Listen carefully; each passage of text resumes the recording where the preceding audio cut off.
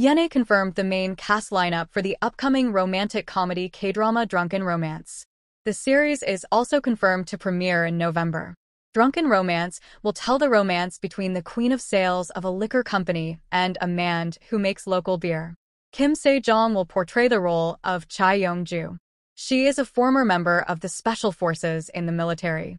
She's physically and mentally strong and has her own unique cheerfulness. Now working as a salesperson, she is as the legendary sales queen in the liquor industry and has been in her company for 6 years. Lee Jong-won will play the character Yin Min-ju. He is a CEO and brewmaster who shook the liquor industry with his skills. Min-ju is a sensitive man good at sensing other people's emotions. He lives in a peaceful, quiet rural area to focus on making beer. Shin Do-hyun will play Bong Aryum. She is part of the planning team that will compete with Cha Young-ju in the company. She has a strong desire for recognition and suddenly gets challenged because of the appearance of Cha Young-ju, who is a great rival. Lastly, Baek Sung-chul will play the role of Oh Chan-wi.